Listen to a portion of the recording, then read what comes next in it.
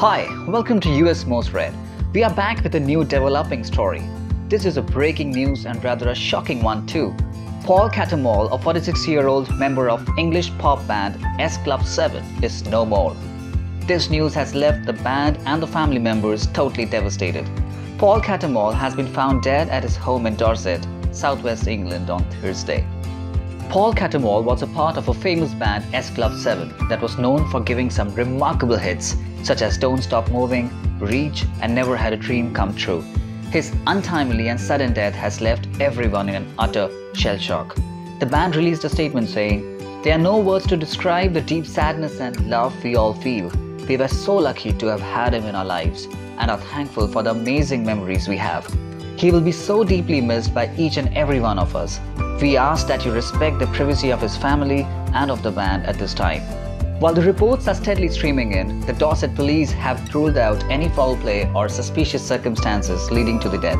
Just recently, 2 months back, the band had announced a grand plan of reunion on the occasion of the 25th anniversary, for which the entire team was eager and was highly excited. With this immense loss, there is yet to be a conclusion drawn to the prospects of the meet happening any sooner.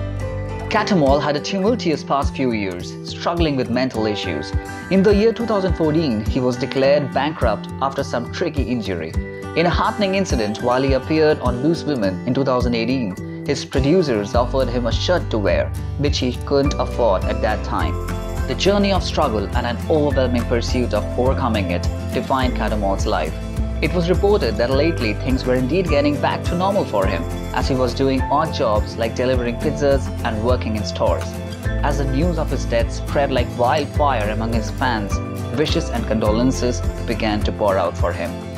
We as a team of US Most Read offer our grief and feelings for the bereaved soul and their family members. Please do share this story with as many as you can among your known ones and offer our part of homage to Paul Cattermole. Well, that's it for now. Thank you so much for being with us. We'll meet again with yet another story.